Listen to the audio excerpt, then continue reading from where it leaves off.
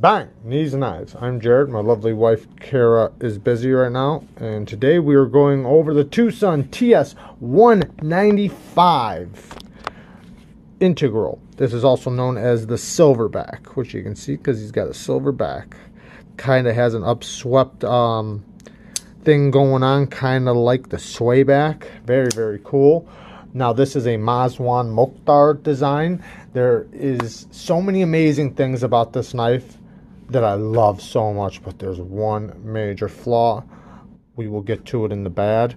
Let's get to the good. First up, I want to thank our Patreon so much for supporting us. I can't explain how much Patreon helps us. Also, during lives, everybody that shows up, all the people that donate money during lives, and we just appreciate everything you guys do for us. And also the people that are subbed to us, that give us likes, leave us comments. You guys mean so much to us. The people that donate knives to us to give away, and people that let us check out some of their knives. I mean, just amazing stuff. This community is fantastic. Thank you, thank you, thank you. Also, let's get to this. Specs, really quick. 7.5 inches overall, 3 1/4 inch blade. Perfect EDC size. Let's put it up against the, you know what, here is the Benchmade 940. It's really close to it. The 940 is just a tad bit longer, but nice and close though. It has this little butt thing going on, so it's kind of deceiving. It gives you just that little bit of length with that, but there you go. Also, let's slap it up against the Benchmade Bug Out. Everybody knows the size of the Bug Out. It is a little bit longer than the Bug Out, but not by much. And everybody knows the Bug Out's a great EDC size. I don't think I need to show anymore. There you guys go. You know what? Here you guys go. Here's the Benchmade Griptilian, which obviously it's longer. You know, it's an 8-inch knife. This is 7.5, so it's a 1/2 inch longer. Okay. 3 1/4 inch blade. It's a great blade length, especially for people that don't like big blades, you know, and they like that medium sized knife. This is right in the middle ballpark for the perfect EDC size. All right, so the good. Okay, first up, I just want to say this thing looks awesome. I really, really like this knife. I gotta say that right off the bat. I love this knife. This knife's amazing. The build quality is phenomenal. I am a sucker for a frag pattern. This just looks amazing. The Silverback's a great name, but man, this frag pattern, it's nice and deep where you can feel it. It gives you actual texture. I love that it's all the way around. The build quality is just so good on this thing. Everything's done so good. And if you don't know what an integral is where they take one solid piece of titanium and they mill everything out of that one piece. So instead of being two pieces like this, where you have the scale and a backspacer, or, you know, or standoffs, this is just one solid piece. Amazing. So all it has is the one hole through here, and, you know, the cutout through the back, but the one hole through here, so when you take it apart, everything just slides right out and you just have one piece in your hand, except for the clip. You know, the clip is obviously a secondary piece. So I love the shape. The blade shape's amazing. What a great EDC blade shape. This is like a Wharncliffe, I guess you'd say. Usually Wharncliffes just go all the way down with one swoop, but it has a couple of edges, but that's the closest thing it could be to. It's a Wharncliffe. It's like a razor blade. I love it. The blade geometry is pretty good. This is M390, so another plus. The behind the edge thickness, I did sharpen it. We'll get to that a little bit later, but it's... What was I about to say? I don't even remember. Oh yeah, it's about 17 thousandths behind. Oh, I think it was like 16 thousandths, 17 thousandths behind the edge, which is great behind the edge thickness. It's actually a little thicker for what they're doing it from Twosun right now. Right now, most of the knives I've checked from Twosun have been like 10 thousandths, 12 thousandths behind the edge, but 15, 16 thousandths, 17 thousandths is amazing. So great behind the edge thickness. Now it does get a little bit thicker, quicker, I should say, than some of the other Twosuns, but the blade geometry is still really good. So it cuts really good. This tip is nice and fine, and it kind of has this little notch down right there. I would have preferred just to go straight, and the only reason why is because eventually with sharpening, you are going to sharpen that out eventually, but still very, very good. And great ergos, man. The ergos on this thing are fantastic. This little upswell kind of makes it to where it just balances right in your hand really good. And if you choke up into this finger choil, it gives you good grips, even if you grip back here. Now, they could have done the jimping all the way across instead of just doing some here and some here, you know, which is the front flipper, and then this other part is for when you're choking up. Now, I wish they would have just did the jimping all the way across, but I'm not going to put that in the bag. It's not like it's that big of a deal, but they could have done that. But when you use the finger choil, great ergos. When you're back here, it's great ergos. This little spot right here kind of just nestles right in your hand really good. I do have extra large hands, but they're skinny, so or on the thinner side, I should say. But yeah, just fantastic ergos. I do really like the ergos, no matter what position you're in. I don't know why you'd be in these positions, but it's still really good. It's got a nice thickness to it and a nice depth, you know, just where it's really nice. It does have a little bit of weight to it, but I like it. I like the weight because it's an integral. So it's not like they can mill the insides out, but they did do all the milling on the handle. So very, very cool. Love the shape. The shape is just amazing. The design and build quality is just amazing. I love this build quality. You can feel it. You get it in hand, and you can just, once you hit the detent, it's like, man, that thing is good. You can feel how solid it is and just how amazing the build quality is. I love that they use T8s. The clip works really good. It is a little tight, I will say that, but thicker material does go back in there, but getting it over thicker material is a little harder. I'm not going to put it in the bag or anything because, you know, Twosun had so much problems with clips. This is actually a pretty good clip.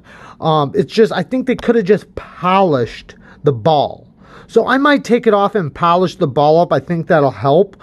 But when you're putting it over thicker materials, it needs to break in a little bit. That's it. You know, you see that there's not a lot of play right there. It's pretty tight, but it still works good. So I'm not complaining. It hangs on nice and tight. It's still a good clip.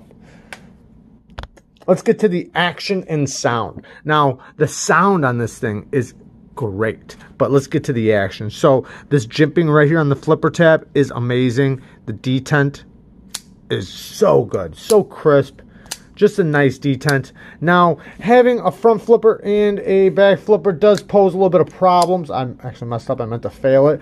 Because when you flip one, the other gets in the way. But that's not that big of a deal as long as you just know that. You just, you know, go past right here and you're just fine. So, you just pull it straight down or, you know, just go to here. It's not a problem to pass up. That's why I'm not putting it in the bag, because it's not that big of a deal. It's so easy to not mess up. You know, if it was easy to mess up, then I would put it in the bag, but it's easy to not. Like, you're more than likely not to fail it than to fail it, especially after you do it once. Front flipper works amazing. Sometimes it has a ching noise when I close it. Right now, it's not going to do it because I want it to. Yeah. Anyways, it usually does. It's a very, very nice sound. Even the thumb flick works great. I mean, it's so, you see how fast I'm doing that after closing it. So easy. Middle finger flick, so easy. This thing is a fidgeter's dream. Fidgeter's dream. Now, where was I? Okay, so you know what? Lots of good here. Lots and lots of good. It does have a lock bar insert. You see they put it on the outside here, and it also has the over travel stop. So that's amazing. Now, when you open it up, it does go straight onto titanium. Now, I don't think that's a big deal because it's a flat steel surface, and titanium, you know, normally, like, say if it was just a titanium frame lock, right, with no steel insert, that would be a problem to me because it's grinding back and forth. Like, because it's going like this back and forth. Being the stop pin is just titanium, that it's just smacking it. So, Titanium is just as strong as steel. It's not as hard though. So I'd be more worried about it grinding on it than that locking up against it. That's not that big a deal. And if you really think about it, so does Hinders and a lot of other knives. You know, like when they have external stop pins, they go and land right on titanium. Nobody complains about it. But the closing. So it has a reinforced, let me show you really quick.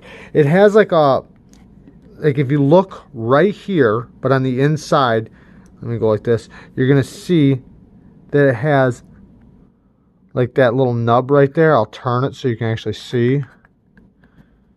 You see how it's like a nub down there? Now that's more titanium. So they left like a nub of titanium in there.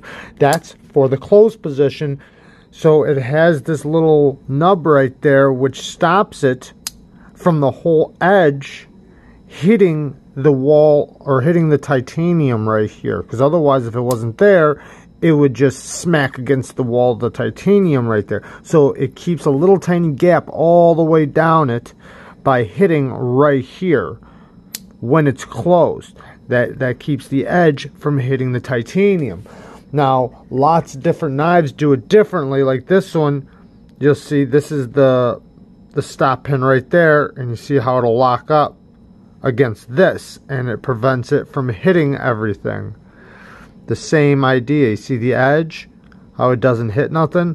Same idea, except for they built a little nub inside here on the titanium. So when it hits the detent ball, it stops. It's basically the stop pin for the close. Now where that lands is bad. It lands right there. Not on the edge, but right under the edge. Remember I said I sharpened it? I'll show you in just one second, because I removed a bunch of steel to see what would happen, and I haven't gotten to it yet, and I didn't want to remove so much that it would cause a problem. Now I don't know if it's going to cause a problem through the next 2-3 sharpenings, but I'm going to show you where it lands. You can actually see it right there, that little shiny spot. That's where it's hitting. Now what if I sharpen up to that? Is it going to, now after it falls into the detent, am I going to be able to push it and it's just going to go farther? Or is it going to lock up just a little bit lower? Because if you look at it right here in the closed position, it doesn't look like it. It looks like it's going to be bad. Get the light on it. You see that? So what you're looking at is right here. So you can see it's not hitting this part at all. It's actually up higher. It's hitting right there. So either one, I need to just sharpen straight up the blade. So basically sharpen straight up this way and not ever sharpen back. So basically all my sharpenings from here on out would have to just go straight from here up like that. But then what happens when I sharpen it back to right here? This is going to be hanging over. I don't know. I mean, maybe that might look cool. Now, what if I do sharpen it all the way back to here? Is that going to pose a problem? I don't know. The only thing I can say is through the time I have with it, if it winds up doing that, I can let you guys know. So, but as of right now, it is kind of a big deal to me because it's kind of getting under my skin, not knowing what's going to happen. You know, like if I do sharpen it back, am I going to have a fatal problem? Not fatal, but you know what I mean. It's not going to be good for the knife for sure. Now, the next bad things. So the grind was a little bit off, which is crazy to me because I've only seen, I think, one other Twosun that grind was off. Especially for their newer models, their grinds are normally phenomenal. But this one was a little bit off. You can kind of see it right here where it's a little off. Well, it made it to where this side, you see how it's nice and even all the way across. And then right here, it kind of goes up a little bit higher. This side's nice and even. It actually goes a little bit lower right there. Not a big deal. It's not off like crazy or nothing. It's not that big of a deal. I did notice right here at the tip, at the very, very tip, it's just a little bit off. You see how it kind of goes down just a little bit. You might not even be able to notice it, but it does. Not that big of a deal, but it is a thing. And I got to bring it up because Twosun's grinds have been so even that, and I'm a sharpener, so, you know, it's just something that I definitely critique. And, you know, other people that do sharpen their knives will notice it, even with a fixed angled system. Okay, so now the next thing that's bad is this fuller. Okay, so it's kind of messed up because I'm always advocating and always crying about, man, I wish they would have made that fuller more sharper. I wish that fuller was more sharper. Then bam, they give me this. So maybe I deserve this because this one is sharp, boy. I mean, it is sharp. Watch this. I'm gonna pop it open about 5 times. I don't even have to do it 5 times. Let's look at it. Look at all that skin. That's all skin right there. It is sharp. It really is. I mean, it's... See that? That was my nail that it just took off. So they could have just knocked this edge down just a little bit. And I hate saying that after me talking all this crap for all these years or however long it's been. Saying, man, I wish they would have made it sharper. Well, they gave it to me, I guess. But I might just take a little tiny little square of sandpaper and I might just go... and it'll be done. So not that big of a deal. And in return, though, I will say it is hard to fail this thing because it grabs you, boy. I mean, it grabs you good. No matter which way or how you flick it, it grabs you. And it's not that big of a deal, especially with hands like mine, like that are all, you know, calloused up. But let me see if I can show you. Look at my thumb right here. You can see it's getting a little sore. It's getting a little raw. That's from right here. Going like that. My skin's getting a little pink right there. Is it that big of a deal? Nah, I'll be alright. I just use the other flipping system because it has so damn many.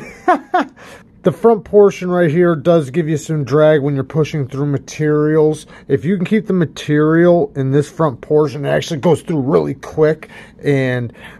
But if you do push cuts, and it does have some drag because of this fuller being so sharp, and the material kind of accumulates in there. So when you're cutting, you'll feel different inconsistencies in drag. So some parts you'll have drag, and then if the material winds up coming up to this front portion, it'll go really quick. But you wind up getting used to it and knowing when it's going to happen and how to use the blade. And when to use the front portion where it'll slice through really good, and then when to use this portion where it might have a little bit more drag. So you get used to it, and it is a really good slicer because it does have good blade geometry. And then the front tip, this thing is so good for utility purposes. It cuts so good, and you get so much leverage in this front tip area where you can put all the pressure in the front tip. The same amount that you would put back here during a push cut, you can get in the tip for utility purposes. And it does cut very well because it does have good blade geometry, but you do have some drag because of this fuller being so sharp, and the material does accumulate inside there that you do have to clean out every now and then. Now, I will say, I wonder though if they maybe should have kept it just a front flipper, because they could have fixed this whole problem with the stop pin thing if they would have just kept it a front flipper. Or maybe just a back flipper right here. I don't know. I thought of a couple different ways they could have put a stop pin in. They could have milled this blade, milled a track in this blade and put in a stop pin right here. Maybe it could have integrated with the pivot system, or just been a separate item that's screwed in. That, or just do one of the flipping systems, either the front flipper or kind of like the Recenti. The Recenti has a front flipper and it has a stop pin and it's on ties. So kind of like that. Now I don't mind that it slaps right on titanium. That does not bother me. There's lots of stop pins that stop on titanium. I'm worried about this closing position, it being too high up the blade, and me sharpening past the area of where it lands, and me having to be careful with it. Now, Yes, it'll still last a long time, especially for somebody who doesn't sharpen their knives as much as me, or maybe somebody who just uses it for small EDC tasks. This is M390, so it would last you a lot longer. And let's be honest, an integral titanium knife, an M390, with this build quality from any other company would be 3 to 5 times more expensive than this. So I do realize I got a hell of a deal, and I do love this knife. The access to the lock bar, extremely easy. The reverse detent, it doesn't have a reverse detent track. I'm not gonna knock it for that though, and the reason why is because when it hits the detent ball, it's so easy to push past. It feels like it has a reverse detent track, but it doesn't. But this one's so easy to push past, like I literally don't even have to. See that? And plus, also, look at this. The flipper tab is always past it. I never hit. It never fumbles with that detent ball right there. Never. Not even when I really, like, the only way, like, really is if I, like, try to, you know. But when I just unlock it and let it drop, and then I can even let the flipper tab hit my finger, and it's already past it. Normally, except for when I'm messing with it. But, like, if I let it drop and hit my finger, you see where it's hitting. Like my finger, it's way past it. Right here's the ball, right there's my finger. So it's always past it. So it's not that big of a deal. And also, like I said, it's nice and early and easy to push past. So not a big deal. But yeah, everything about this knife I do love, except the one thing is that one thing is bothering me. Everything else I can look past. Everything else is just fine. But that one thing though, it kind of makes me uneasy, because it makes me wonder, like, should I hard use this thing? Because I'm going to be sharpening it a lot then, and then I'm going to find out. Or should I just baby it and then never really run into that problem, at least for a long, long time? Then I'll have all my uses out of it. Or do I just sharpen straight up the blade and never even cut, you know, never cut into it? If you know what I'm saying, where I just sharpen straight up the blade and I always leave this finger choil there. Yeah, eventually it's going to be sharpened back beyond where my finger lands, but I don't know. You know, maybe I might have to do that. Let me know what you guys think. I know a lot of you guys are going to be like, man, that's a huge fail. Like, it's just out of there. But let me just remind you, this is an amazing knife. I put it this way, this could possibly be one of my favorite Twosuns if that wasn't the issue. I'm really loving this one. And then the 223, the other Jelly Jerry design that I have loaned out right now. Those three, I mean, I'm hard pressed. I really liked the what was it? There was another one that oh yeah, the 162. I really liked that one. The biggest fail on that one was the clip, but other than that, that thing was like amazing. Some of the best ergos I've ever felt on a knife. This one's really good too, though. But and then that 223, amazing. So there you guys go. There's the video. I love you guys. Peace.